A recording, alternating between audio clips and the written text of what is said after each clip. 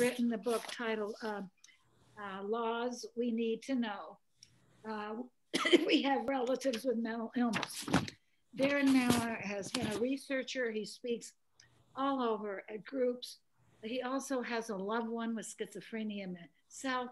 He's a writer and lecturer on legal issues involving mental illness to boards, to corporations, to police force, to universities. He is a longtime member of NAMI. He's an advocate for NAMI, and I'm really looking forward to what he has to share with us about the laws we need to know. You can put your questions in the chat box if you want, but we will not be opening it up to questions till after he finishes his talk. It's not a long talk, but he has lots of laws he wants to share with us. So let's listen to Darren Miller. Darren is from San Francisco, and he was nice enough to come into a Zoom meeting in Westside, LA. So welcome, Mr. Miller, and the meeting is yours. Thank you very much. I assure you I'd much prefer to be in Westside, LA, and for it to be possible for me to be there. But this works. Actually, I think if I'd been asked a year ago or so if I could envision addressing an audience on a Zoom call, I likely would have said something like, "What in the world is a Zoom call?" But here we are, once again, humbled by forces beyond our control and trying to learn effective methods to deal with some of those forces. The idea behind my book is to enable all of us to understand the often complex government rules and programs that are applicable to people with mental illness so that we can better help them. It's a simple idea. The actual writing of the book, however, was quite a bit harder. And people I know who have a copy of the book have commented that it looked like it might have taken me a while to put it together. It does have a lot of information in it. And they asked me how long it took me to write it, given that I do have a full-time law practice and I'm not just writing this book. And my answer is that it took about 5 years. And that was 5 years of writing and rewriting and rewriting. But actually, if we go back to when I first encountered the subject matter, we could say that it took about 30 years to write it. My personal story is a type that I think all of you are familiar with. For the first 13 years of her life, my daughter was bright and cheerful and lovely. And at about age 13, she started exhibiting behavior that was a bit antisocial and irrational. And they were things that seemed different from a rebelliousness that might be expected from someone who's 13 years old. She was able to get help in school, and she was able to get help outside of school. And it was hoped that the situation would correct itself with time. But it didn't. It slowly deteriorated. And in 1990, at the age of 15, she moved into a new phase where she was having wild delusions and an assortment of hallucinations. And the hospitalizations began. The diagnosis was schizophrenia. Her psychiatrist at the time told me that the prognosis for teens with my daughter's symptoms fell into 3 categories. Over time, the symptoms would stay the same. They would get better. They would worsen. Hers got worse. Back then, I knew virtually nothing about mental illness. I didn't know much, if anything, about laws related to mental illness either. And in the ensuing 30 years, like all of us, I became quite knowledgeable about mental illness. And I also became knowledgeable about the laws related to mental illness. And with this legal knowledge, I found myself helping other parents and supporters of persons with mental illness, and the focus of my law practice changed. It turned out to be good for all, because as we well know, our burden lightens a bit when we help someone else with similar problems. I receive a lot of calls and emails asking for information, and I always freely give it. Some people, usually those more proficient at acquiring wealth than I am, have said that I should be charging for the information that I give. And really, I would like to be able to do that, but the reality is that when someone in distress calls me and asks me a question, it isn't possible for me to ask them to send me a retainer and then I'll answer their question. So I spend some time with people. I give them the information that I think they need or they think they need, and we go from there. Sometimes those calls might turn into an attorney-client relationship, which is nice, and I figure it all evens out, and I'm pretty certain that it does. But at some point, it became obvious to me that it would be quite a bit more efficient if the people who were calling me had a written resource that they could access with their questions. Not that I don't want them to call me, I do, but it would be okay if they didn't need to call me and if they had the information. So I thought I could write something. I thought I could put together a book that would have the information that all of us need. And I did. I did put it together and I did publish it. The book covers numerous topics, and I'm going to read to you from the table of contents now, just with the chapter titles, so you have an idea of what the book is about.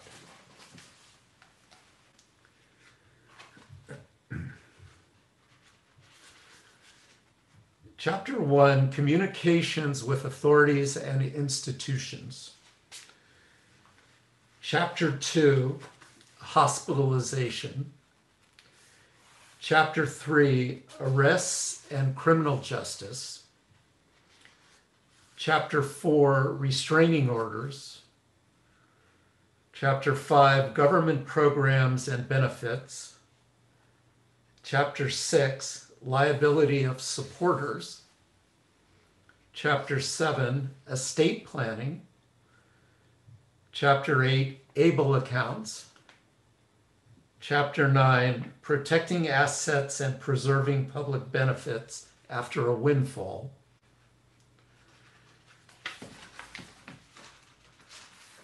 Chapter 10, Authority to Act for a Consumer. And Sharon, I have used the phrase consumer in the book, and it's explained why it's being used in the preface, and it's because it's become a commonly used term, and it's an accurate term for someone who consumes or uses mental health, government mental health services or non-government mental health services. Chapter 11, Consumers' Financial Obligations. Chapter 12, Rights and Obligations Related to Housing and Employment. And the last chapter, 13, Strategies for Dealing with Recalcitrant Authorities. The section on the right to housing and employment is a bit of a bonus chapter, I think, as it clarifies bigotry and why it is unfair and wrong and why we shouldn't tolerate it. It applies to all forms of bigotry, not just against persons with mental illness, and it's my own favorite chapter. This book explains many federal laws and programs and also many California laws and programs. I am often asked if the book is useful for non-California citizens, and it most assuredly is. By far the most significant laws that pertain to persons with mental illness are federal laws and federal programs. And certainly I couldn't possibly list all of the laws or pertinent laws of all 50 states. But I do know that the California laws presented are generally representative of the laws of other states. I now would like to read a little bit from the preface and then a little bit from the afterword. The preface explains the book a bit. The afterword contains some good advice for all of us. From the preface. People afflicted with severe mental illnesses so serious and debilitating as to impair their abilities to care for themselves need assistance and support from others. I think that those persons who provide that needed help will benefit from a resource that explains pertinent laws and legal procedures and is available at their fingertips. This book is written primarily for them. This book is also written for those persons who suffer from severe mental illnesses and who are frequently referred to as, quote, high functioning. That is, those persons who are able to care for themselves in many important ways and perform many daily tasks without assistance. I think they too will beneficially use the information here. This book is also written for the lawyers and social workers and doctors and nurses and everyone else who find themselves in need of a reference source for information concerning severe mental illness. There are numerous laws and government assistance programs and government protection procedures that exist for consumers. While they provide varying degrees of benefit, all of them are valuable. The value can only exist, however, if consumers are able to access and use them. The laws establishing programs and the rules and processes which control them are often complex, sometimes too much so for most of us to fully understand. A purpose of this book is to provide enough information and explanation to enable the mental health community to understand the laws and the government programs and processes so that we can help consumers and supporters to the fullest extent possible. This book tries to list and describe the most prominent laws and programs pertinent to mental illness, that is, the ones we are most likely to encounter, to explain how they work and to offer tips on making them work effectively. Footnoted references to applicable laws are presented when it appears that this would benefit readers by enabling them to obtain additional information which would assist them in understanding the law. This book will not replace a social worker or a lawyer when one is needed, but likely it will reduce the number of times one will be needed. I sometimes say that when my child was diagnosed with schizophrenia in 1990, I knew next to nothing about mental illness. And since then, like most caring parents of mentally ill persons, I have become an involuntary expert on the subject. The expert part is intended as an ironic overstatement of the awareness that I as a parent have acquired, but certainly I have been compelled to obtain a lot of knowledge about mental illness and the laws pertaining to it. Almost daily, I dispense this knowledge to the mental health community, and I will continue to do so. At the same time, I hope that my advice and the advice of other attorneys in this field will become complementary to this book and vice versa, and that the mental health community will be able to readily look up and beneficially use the information that is provided here. And now I'd just like to read a little bit from the afterword, which I think contains some good advice for all of us and things we should perhaps keep in mind. As supporters, one of our goals is to maximize the assistance we can provide our consumers. Knowledge of laws and how they operate and of available programs for consumers will keep us in an optimal position to deal with legal issues and to help as best we can.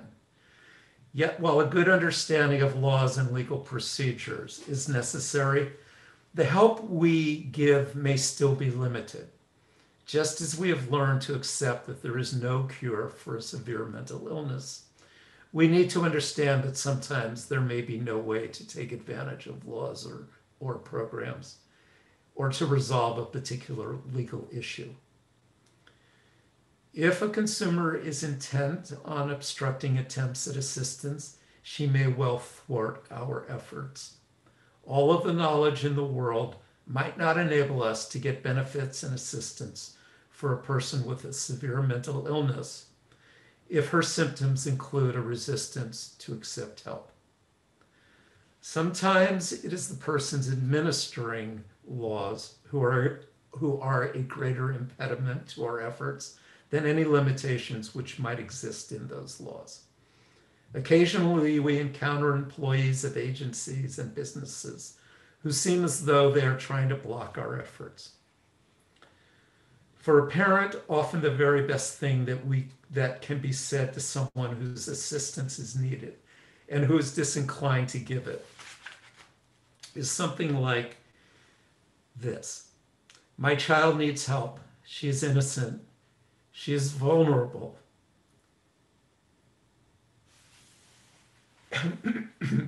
And she can't help herself. So I am trying to help her." It is a simple, accurate, strong, and often irresistible message. It should move most people. It is the unspoken message I receive every time I talk to a parent of a consumer. Sometimes with some people, it needs to be said directly out loud. Some wise person once remarked that a major difference between those who succeed and those who don't is persistence.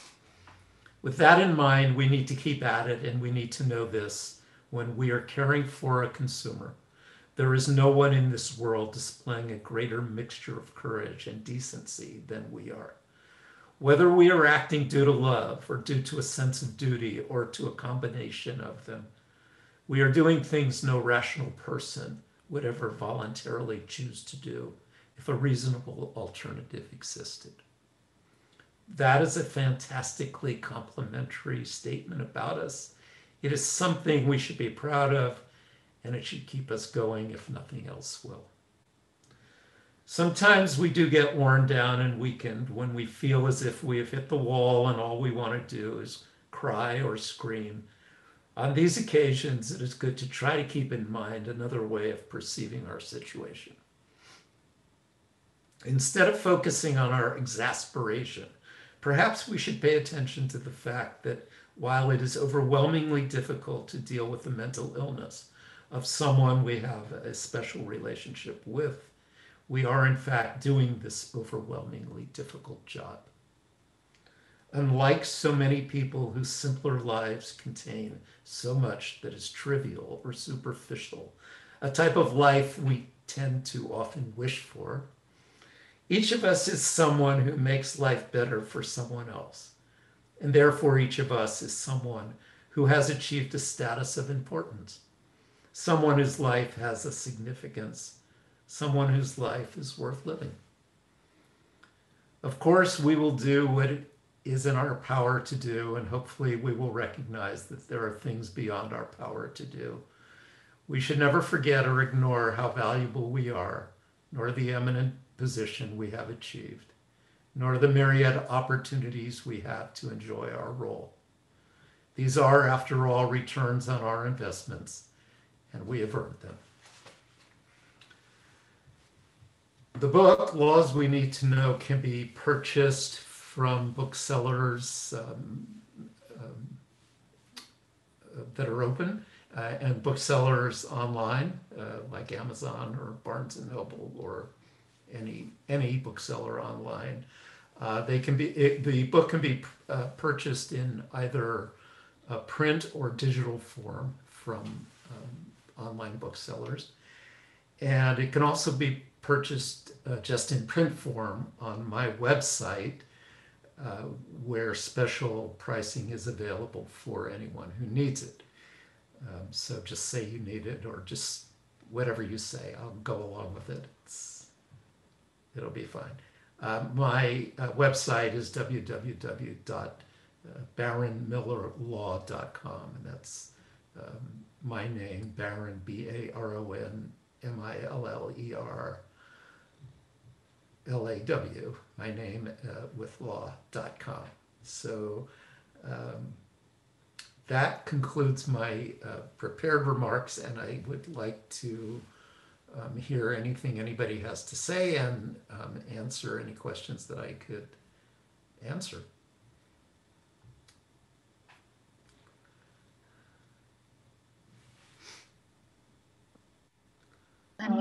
Sharon, yeah, there we go. Did you have your hand up, Betty? Was that you, Betty? Yes. Yes, go ahead and ask your question, Betty. Well, I just wanted to say, just from the chapter titles, that it sounds like a really terrific resource, and I actually already ordered it this morning. So I think that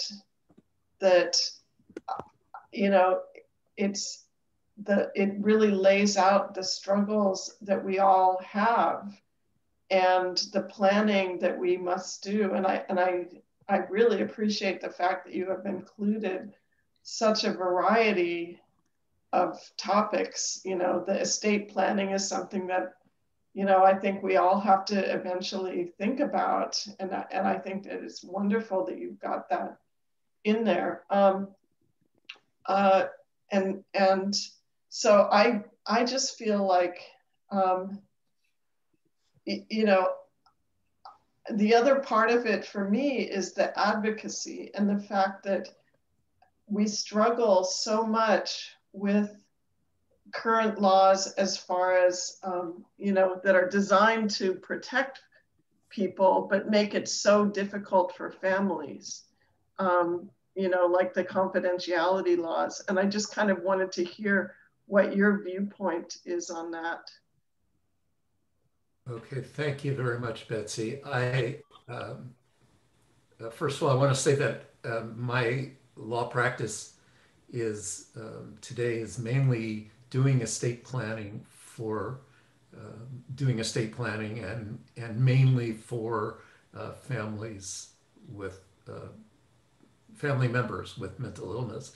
So I really do have quite a bit of knowledge in that field, but I didn't want to limit the book just to that field because it's, it's basically it's one major chapter and parts of two other chapters, but I wanted to include other things. And one of them was this problem that all of us experience, or most of us experience, I think, of communicating with medical providers.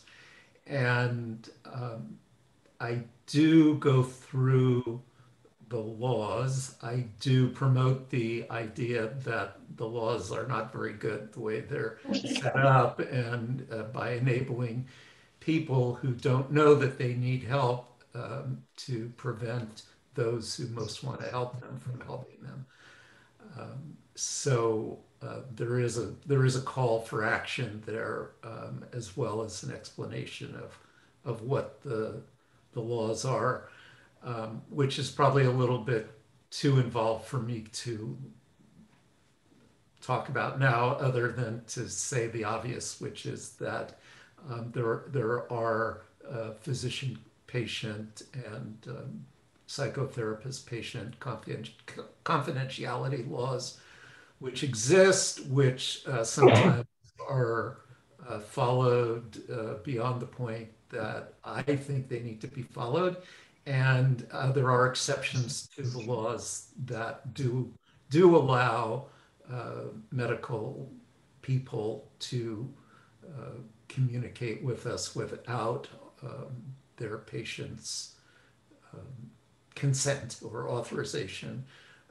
And that information is in is in the book, and it's good information, and it's good information to impart to doctors and nurses and psychotherapists if needed. So that's it. Thank you, Betsy.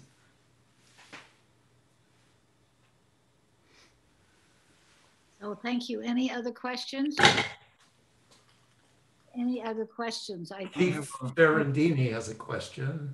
Ferrandini? Just Mr. Ferrandini. how do you do, Dean Ferrandini? Dean. Just briefly, my daughter seems to have followed the same path that your daughter did, although maybe a bit deeper. She got herself into some legal difficulties, and eventually, through a lot of effort on everybody's part, got herself back together and back out into the real world. Although, as much as she would like to participate in the real world, her legal difficulties have followed her. You know, they go to check up on her background, and she has this stuff. Now, we've been told that that a lot of these things can be brought off or taken off and run to like a misdemeanor or taken off, expunged from her record, and she would be able to then maybe, which she's having difficulty just getting just a basic job to feel as though, you know, she's part of society. We've got her on, she's on disability now, and she is financially, as long as she doesn't go too far off the rails, she's sort of okay, but she would like to participate. What's your best suggestion to us following forward? And she was almost 3 strikes when we were able to turn her around. Okay. So I'm concluding that she's receiving medicine. She gets medication now, and she's taking it, and it's working, and she's actually able to hold a job and is applying for jobs. Is that correct? Yes. Yeah. Yeah. Okay. So there's a couple things. One is, yes, there is a way to expunge some crimes from a person's public record. I'd be happy to talk to you if you want to give me a call or send me an email, and I can find out specifically from you what crimes are on her record and what possibly could be done. You could also talk to somebody locally, possibly a criminal lawyer, someone who specializes in criminal law, who might and who works in, I'm assuming you're in Los Angeles, or is that? Yes. Yeah, so maybe somebody Yes. who's familiar with the Los Angeles criminal courts and knows their way around and has done this before there, and might be able to give you more specific information than I can. And then the other thing I would suggest is that I don't know that it's illegal. I think it is not illegal to discriminate against somebody who has committed crimes when hiring or not hiring them. But I do know that it's illegal to discriminate against persons with mental illness in hiring or not hiring them. And what I'd suggest, and maybe this runs counter to one's intuition, but I would suggest it, is that if she's not already doing this, that she inform the potential employer that she has whatever her diagnosis is, and that she has a history of acting in ways that are controlled by her illness, but that she now has the illness under control, that she's now taking medicine for it, and that she expects to be treated fairly. And that's an idea. So now, Mr. Miller, it is against the law. It's written out in the Disability Act, but it happens. It happens. They are discriminated against when for you tell sure. the future employer that you have schizophrenia. It happens to so many of our young people here in NAMI. And, you know, I just want to say, Dean, and, you know, I just want to say, why don't you call me? I do have attorneys that work with mental illness only in estate planning, and they will probably know an attorney, a criminal attorney who works only with mental illness. If you call me. That would be great. After listening to him, it sounds like his fees would be right in line with what we figured. Yeah, well, you could. I'm just kidding. I'm just kidding. If you need another lawyer, please call me here in LA because I might be of help with that. Yeah. Thank you, Sharon. And buy his book by all means. Oh, 100%. 100%. Okay, Keith. Thank you, Mr. Miller. Thank you. Thank you so much. Any other questions? I have a question. Oh, here's a question. Yeah, who has that question? Mitch. Is that Dick? Mitch. Oh, Mitch. Hi, Mitch. Hi. How are Hi, you? Sharon. I see you have a question here. Go ahead. A lot of us here, I assume, have a LPS conservatorship. It's been quite helpful for me. My son has not been in the hospital now for over three and a half years now. I have two questions. One is, do you see anything that should be changed with the LPS conservatorship to make it better? If you're familiar with it, which I assume you are. And what other steps do you think we should be taking besides having a conservatorship? Because it certainly helped me navigate my son's recovery. Okay, well, an LPS conservatorship is a very special type of conservatorship that exists primarily to enable the conservator, the person who operates the conservatorship, the person who's in charge of it, to place the conservatee in a locked psychiatric facility. So they're allowed and issued only in very specific circumstances, and they can only be petitioned for with the court by the county where a proposed conservatee, the person with the mental illness, is residing. The conservator is almost always the county, but it could be also a parent or an individual. And sometimes counties will welcome a parent as a co-conservator, somebody who can do the legwork, and the county will do the legal work. They last for a year, and they're renewable once a year. And they're only issued under circumstances where someone is a danger to themselves or to others, or someone is gravely disabled.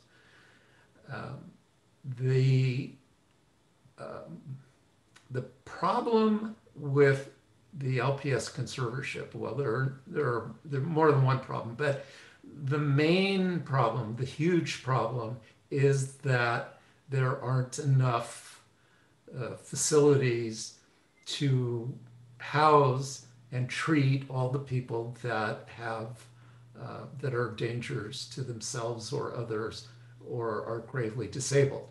And that is, I think, obvious to all of us, and it's obvious to all who have no personal connection to mental illness. We see people all over the streets every day, and have for decades. And these are people who are gravely disabled, or a good number of them are, who are frequently dangerous to themselves or to others. But without question, they're unable to take care of themselves, and they're not getting help. They're not getting LPS conservatorships. And the reason they're not is because there's nowhere for them to go. And there's nowhere for a court to, or a conservator. They're also very difficult to obtain. Do you think it should be easier to get a conservatorship for a family member?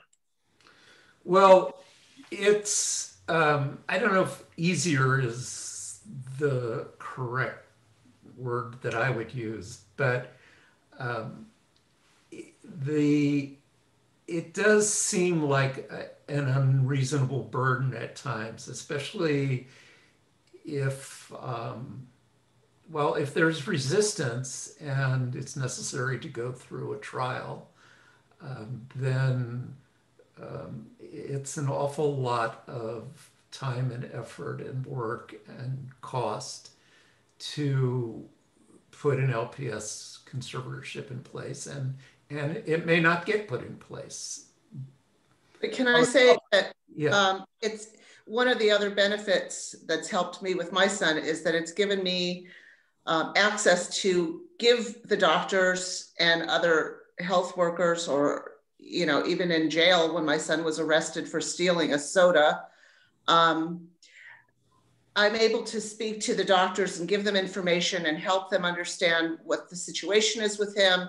And so it's not only for getting him put into some kind of a facility, but it really helps you advocate more for them and have a voice, because if you don't have a voice, then they could end up where you don't want them to end up. And they really need a lot more advocacy than we give them credit for. So that's what's helped me. I've been able to talk to all of his doctors. And as a matter of fact, my son is in the hospital right now. And without the conservatorship, because we've been dealing with this for 14 years, as Sharon Janis knows. I took classes with her many years ago. But he's in the hospital now, and it took having the police come to my house, well, the sheriffs come to my house. One night there were 11 people here, and they couldn't get my son to open his door. There were 3 social workers, and there were, I think, 6 sheriff's officers, and then the 2 people that brought the ambulance, and they had a gurney in my living room, but they could not get my son to open the door. So, when you feel like you're battling something that's so difficult and that you feel like you have no power, imagine having 11 people at your house not able to deal with your loved one. I mean, that says a lot, because, we really try hard to have control over and helping them. And when that many people of authority are standing at your door and they can't even help you, it's challenging.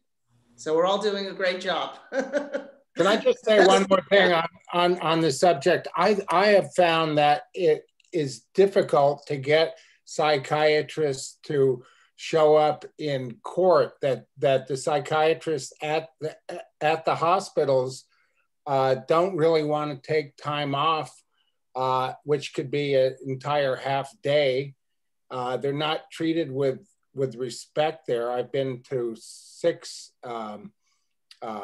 LPS conservatorship renewals. I'm in my 6th year, and I've seen psychiatrists have to wait there for hours.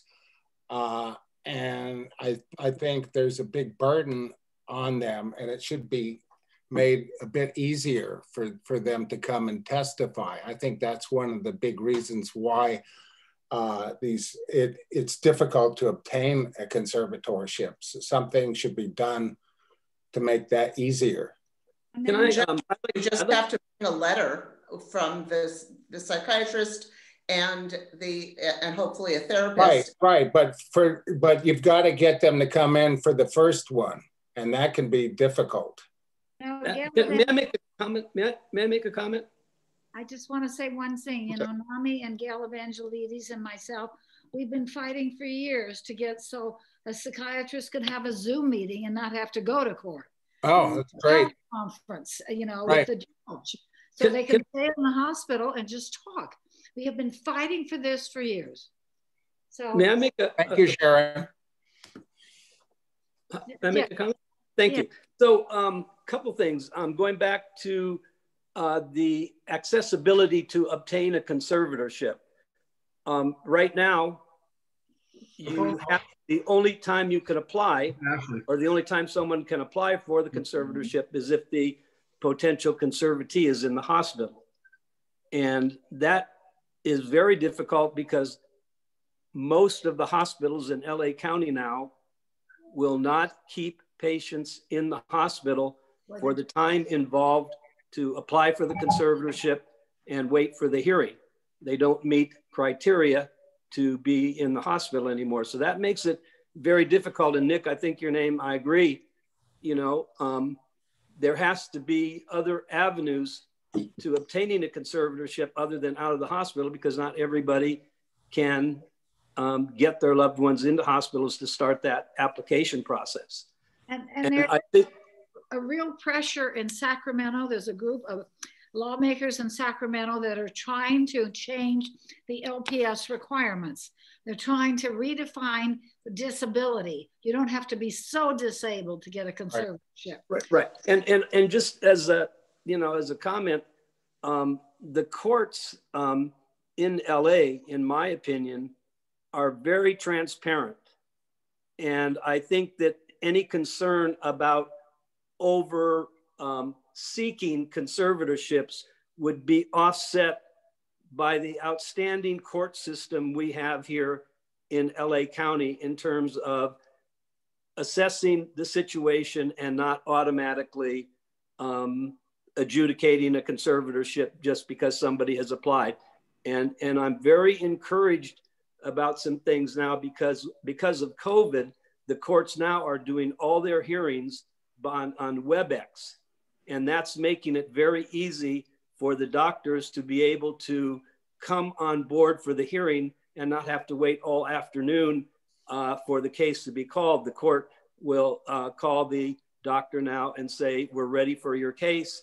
And it's all being done on WebEx. And I'm hoping that the courts will take advantage of how well that has, the court in LA, the court I'm familiar with, and how they will take advantage of it. So I'm hopeful. And there was another thing I just wanted to mention to the woman, I'm sorry I don't remember your name, who commented or after Nick about getting information because you have the conservatorship. And you do not have to have a conservatorship to give doctors information. There's no, there's no confidentiality protection if I'm telling you about my child. They just can't talk back to you about confidential information. So don't be afraid. You can order medication. You can order medication for your loved one. Even if they have anosognosia, you can order medication. And as a matter of fact, my son was given medication at 4 o'clock in the morning in his cell when he was in jail because he was so psychotic that he refused and he chose to stay in jail. And he, you know, for stealing a soda, it wouldn't have been a very long time spent, but he made it longer because he refused until I got on board with the doctor. So you do have a lot more access to giving and getting more information because I was able to talk to the doctor almost every day in jail. That's great. I've noticed that Michael Lim has had his hand up for a while, Baron. So I'd love to hear his question for Baron. Thanks, everybody. Thanks, Tim. Mr. Miller, my situation is that my son had his onset when he was, well, this is an ABLE account question, okay? So my son had his onset when he was in middle school. However, as he grew older, he has stopped his services with the county, and he's working. He's making minimum wage, but he is not going to be able to support himself in the long run.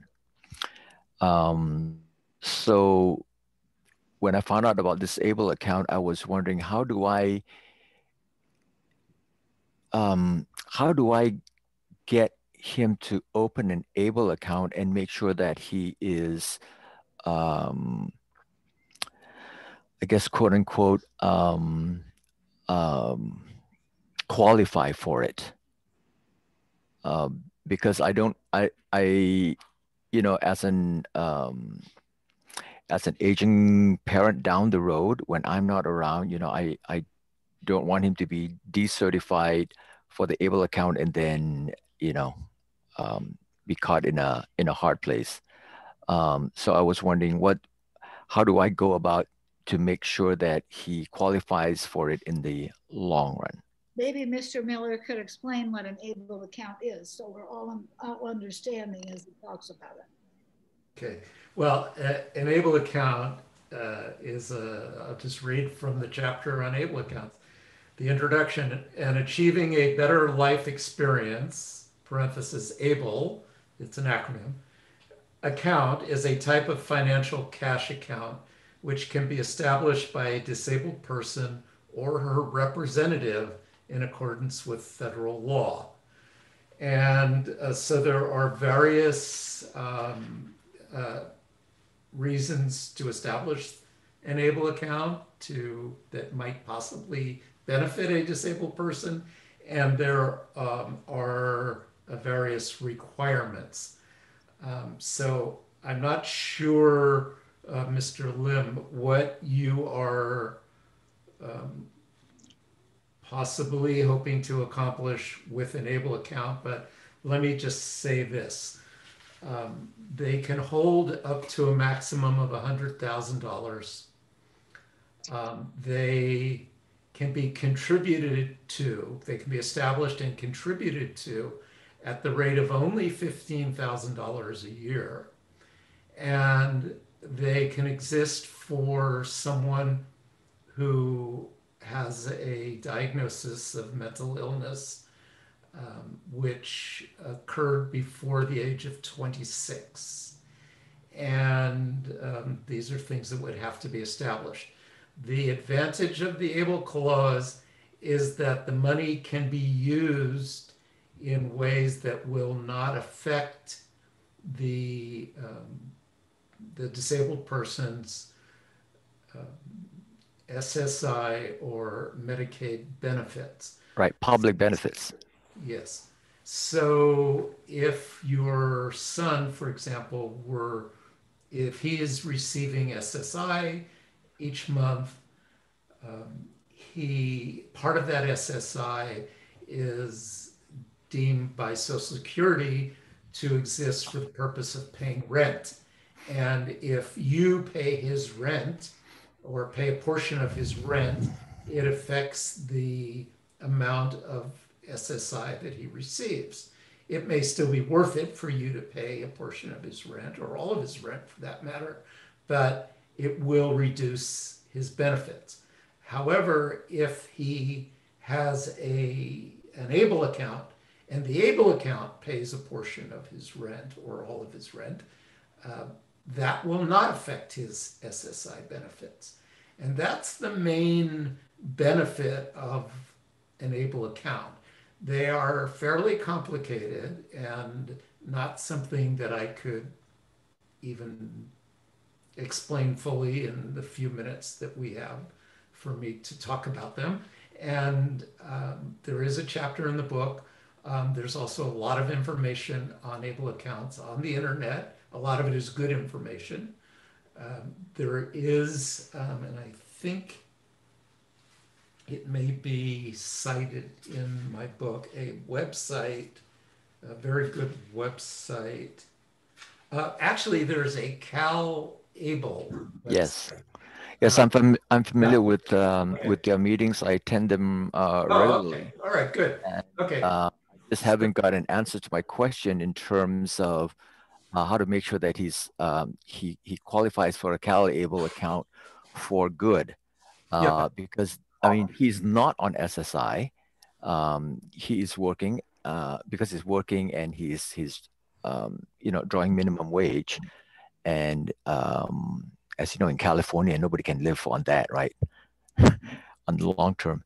But the only public benefit that he is using is his Medi-Cal. And Medi-Cal has a stipulation that if you have more than what is it? I believe 2,000 in your bank, then you could lose that benefit. Okay, so the idea is to move his earnings into an Able account um, um, to preserve his Medi-Cal. That's what I was thinking of. Do you think that? That's something you can do for sure. Yeah, but do you think that's a prudent move? It sounds like it. It sounds like it is. I mean, if he's able to handle his own money, um, then he could do it himself.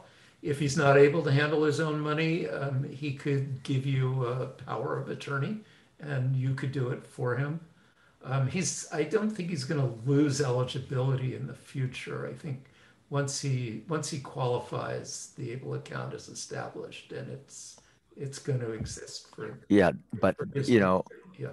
In all the meetings that I attended at Cal at Cal Able meetings, is that nobody has, not even the executive director, mind you, was able to kind of tell me how do I go about making sure that he's not going to lose that, because all he could say was that, oh, if you get documentation from the professional, I mean, he's not deemed as disabled, right? He's not getting disability. He's not getting SSI. Is he getting Medi-Cal because of poverty? Only because of poverty? There's no no illness issue, or there's no insurance through his job? No. Okay, so you can apply for, you can establish an Able account, you can fund it, and well, let me ask you this: what does Medi-Cal say? Since you're talking to the Cal Able people, have you talked to the Medi-Cal?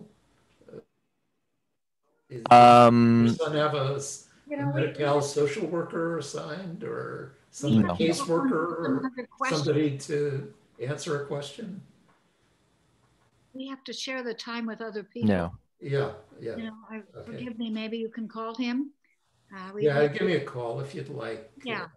And we'll see if we can. So here's a question for you, Mr. Miller. Yeah. What can we do as a community to help change the laws around LPS conservatorship? My son, yes, well, you can Google what Congress people in Sacramento are working to change it and join them. So that was a question. But here's a question: what can we do as a community to help change the law, to help change what happens in hospitals, to stop hospitals from having the 3-day revolving door? Is there anything we can do, to make hospitals keep our kids in the hospital for 2 weeks till they're stabilized on medication? Is there anything family members can do? So I'm not sure I'm the right person to answer that question, but in my opinion, what we can do is we can start with our own NAMI groups in forming the position that we want to take.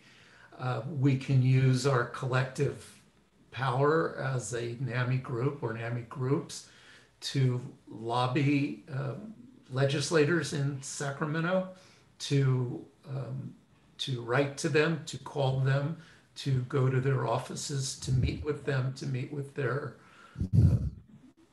staff, to inform them of the need, which I think they already know of the need, but make it clear. And if things get done, it seems to me, things get done in Sacramento, not necessarily because they're the right thing to do, but because they're the politically expedient thing to do. All of us are well aware of the need to keep people who get admitted to a psychiatric unit for longer than 3 days. And if they're getting released after 3 days, it's because the laws need to change. And I think they'll change when the legislature is aware that they might lose some of their own funding from or campaign contributions, I believe is what it's called, or some of the votes that they need to be reelected, and then they will start treating it more seriously. And so that's what I see as the solution, just as like with all things that we need from a legislature. I just want to say on a local level, if you will tell the doctor or the social work that you are a member of NAMI and that you expect them to keep your relative in the hospital till they're stable on meds, and that you don't want your relative to come home and can't live with you, and they have to find housing for your relative. And they are required by law to find housing for your relative. And when you say you're from NAMI and you learn this in your NAMI class or support group, that sometimes holds weight with doctors because they know NAMI is a powerful political force. So even informing the doctors in the hospital while your relative is there, and also you'll hold, if anything bad happens to your relative, if they release them too soon, you're going to hold the hospital responsible, and the hospital will be hearing from your attorneys.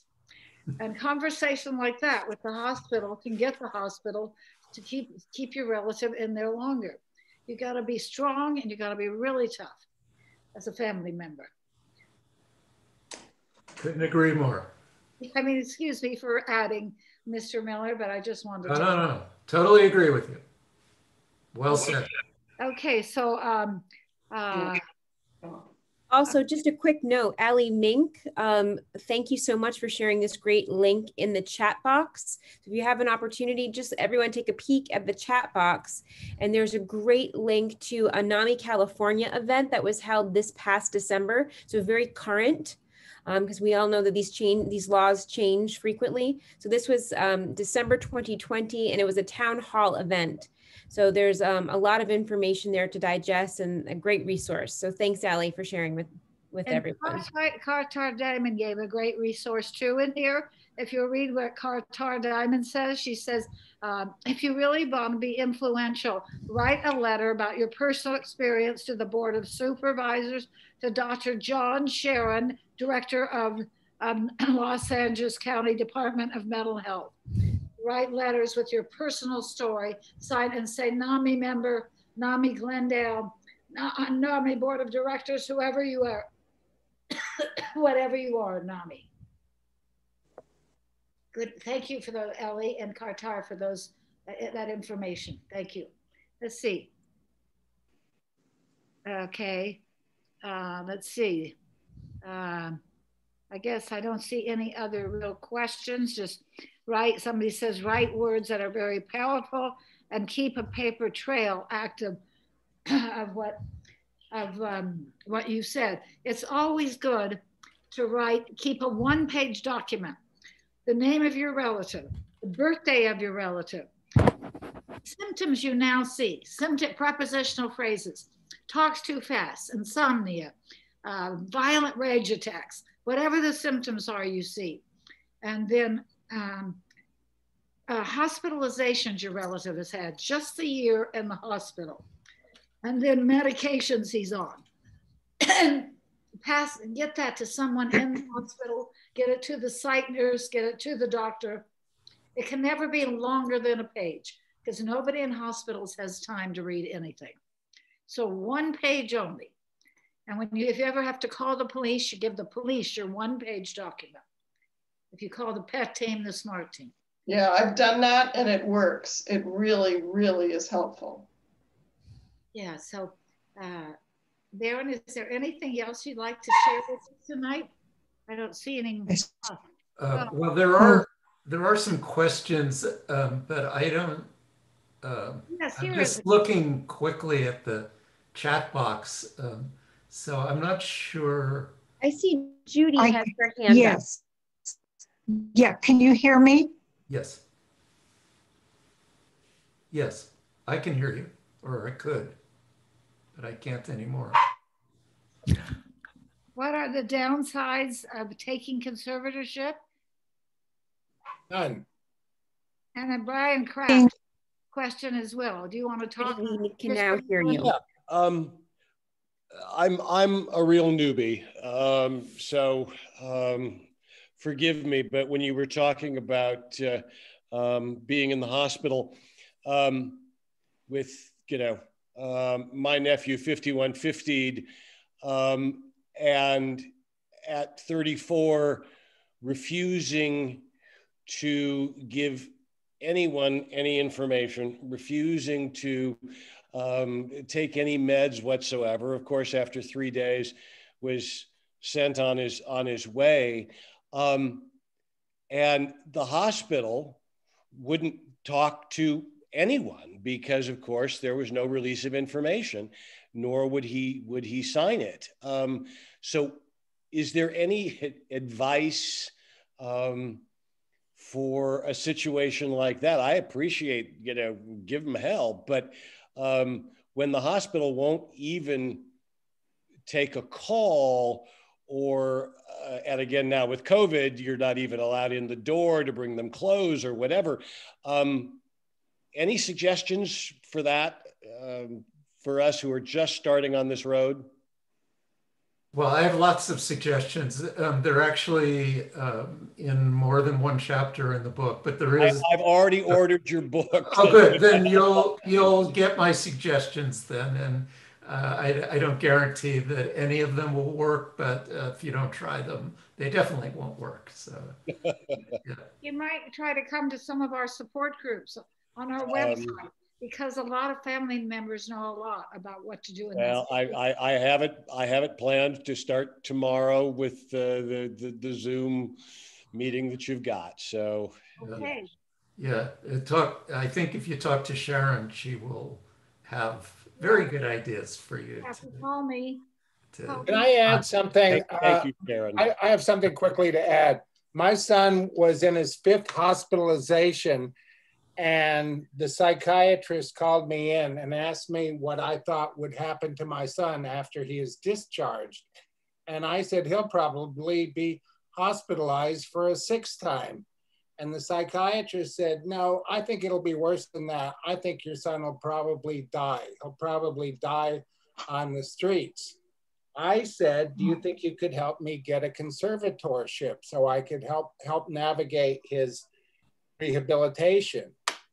His superior psychiatrist ruled against it and said he's not going to do it because my son doesn't the criteria. Fit the criteria. Thank you, Sharon. I called Dr. Rod Shaner, who I met from all these NAMI meetings. I don't know if he still has his position, but I called his office. He was kind enough to take my call. He called up that hospital and threatened to close it down, which would be malpractice, discharging a patient who could be killed or died on the street. And the next day they called me and the psychiatrist showed up in court. So I have to thank Sharon so much for all the help she's given me, and I'm sure most of you, and introducing me to Dr. Shaner, and now there's Dr. Sharon. And if you meet these people it's hard right now, but once we get back to being in person, if you meet these people and talk to them, then maybe it'll be easier for you. As Baron Miller says, it takes persistence to get things done. And it took my persistence to call Dr. Shaner up, and that psychiatrist showed up, and I got my conservatorship, and I've now been my son's conservatorship. And that's the kind of advocacy that you need. But you've got to play all your tools. Thanks. So thank you, Sharon. Okay, thanks. Is Judy G here? There's a question from Judy G. Yes, that's me. Yeah. Okay, hi Judy. Hi. So you said that your daughter, can I answer your question? Yes. Your daughter's in aborted care. You're paying her rent with her disability income. If you were to help with the rent or monthly payment occasionally, would that reduce her SDI benefit? Okay, so is her disability income from the state or from Social Security? Do you know? It's from Social Security. It's disability. She was disabled before 21 with schizophrenia. So is she getting SSI or SSDI? Do you know? SSDI, and I'm her representative payee. Okay, if you're positive it's SSDI, which is also called disability, then it won't be affected by you helping with the payments to the board. I thought you had said earlier that it possibly could affect or reduce. Yeah, well, it would reduce SSI. Okay. It's a different program. Yeah. Okay. So SSDI is based on payments made either by your child or by you or her father. Right, right. And if you're, well, it's somewhat complicated, but the bottom line is that if she's on SSDI, you can go ahead and make payments and it won't affect the amount. If she's on SSI, it will affect the amount. It would. Okay. Yeah. Okay. Thank you for clarifying that. Yeah. Yes. Good. Can I ask a question? Yes. Yes. Is you talking to me? Yes. Oh, okay. Hi, Mr. Miller. Thank you for your wonderful words today. You're amazing. So thank you. Thank you. Okay. So I have a question. My son, he also, I can't get a conservative from him, from his old psychiatrist. They would not give it to me, and we had to finally leave. And we're in the process of hopefully trying to get that, because he had an appointment today to see another psychiatrist that we were hoping that he was going to start with, but I couldn't even get him out the door to go. And this has just been a constant battle. And it's like, is there any type of law or anything that can help that you have to get care? I don't even know. I mean, we're looking at every avenue. Yeah, sure. Because he won't get care. Right. Okay. So the only law is the one that's been talked about somewhat tonight, the LPS conservatorship. Yeah. There is a probate conservatorship. It's a different type of conservatorship. It's not really going to help you because although it gives, if you got a probate conservatorship established, it would give you the authority to have your child be seen by a specific doctor. But as far as getting your child to the doctor's office, it's not. There's nothing in there that's going to help you. So there's nothing, other than an LPS conservatorship, there's nothing legally you can do. It just you're going to have to use personal leverage, like money often works. Things like things like that. Okay, thank you. And maybe Sharon has ideas too. Oh yeah, she's amazing. I have a question. I run a support group on Saturday morning, or call me. My phone number is 310-820-4626. I have a question. Yeah, sure. Hi, Patricia. My son's been diagnosed with a schizoaffective and then schizophrenic, but now a borderline personality disorder. And so my question is there any way that I could go in without having any type of the conservationships for in court to help him, as opposed to him just going with the public defender? Because I feel like they don't listen. I mean, they just think that, you know, they're a criminal. So if you call me, we have, is it in LA County? Actually, it's in Orange County. So it's for under the influence and then resisting arrest.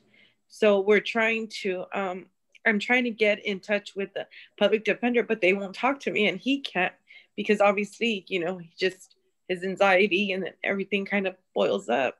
So I can't get a hold of anybody. And I'm a litigation assistant, so I'm pretty much familiar with the courts. I'm comfortable with that, but nobody talks to me. I think you should call the president of NAMI in Orange County.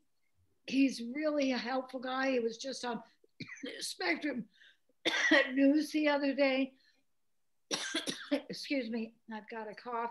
His name escapes me, but I'll try to think of his name before we end this meeting and put it in the chat room. Okay, thank you. He will be very helpful to you, very. Okay, Yeah, so I have a question for you. You said you can't talk to your son's attorney. Do you call them or do you email well, them? What happens? It's a obviously right now it's a public defender, yeah. but there's not, I've gone through, when I look up the case, there's nothing in the system. We tried to appear on the date, which was in October of last year. There's nothing in the system. So for me, I know I looked it up, and the law says that the officer has to submit the ticket within 1 year. So that'll be in June. But, you know, it's almost like we're just waiting on that. But, you know, the actual department that issued the tickets, you know, against him said that it's in the system and you have to speak to the district attorney, bam, and just hangs up. But I know for certain, I emailed the clerk of the court, I've called, I've left messages, I have tracks of emails. So I'm familiar with that. I'm comfortable with that. But, you know, that's as far as I could go, because that's the only advocation I could do for him. I mean, he's 26. That's all you can do. If charges have not been brought, if charges have not been filed, there's nothing to do. Right. I know, but at this point, you go to the DMV and his license is suspended, which that's actually a good thing. But again, it's still in DMV record. So something's not making it, you know, it doesn't make sense. So if there wasn't a case filed, why would his license be suspended? So, you know, it's just a lot. And then trying to, you know, give records of what happened that day. He was hospitalized after that.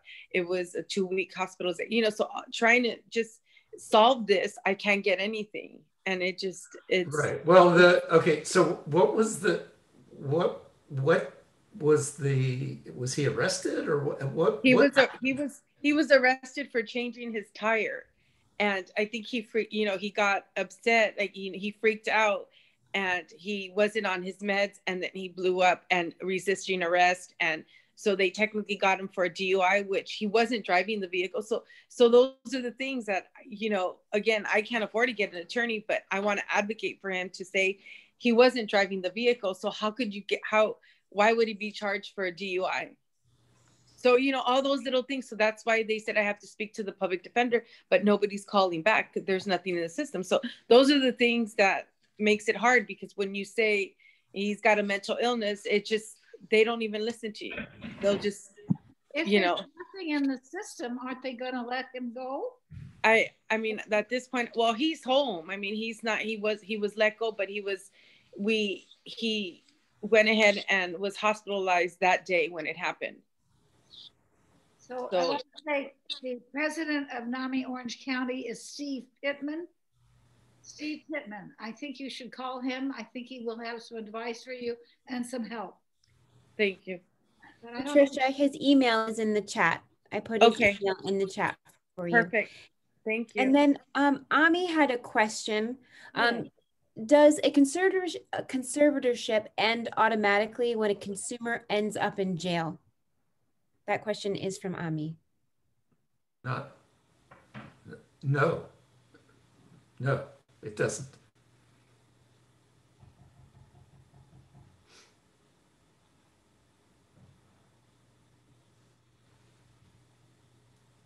Well, if there's no more questions, I think we have to thank Baron Miller for his wonderful talk, his answering questions. I think he gave us all hope because we see that we can read a book that will help guide us through problems we're having with our relatives that relate to California laws.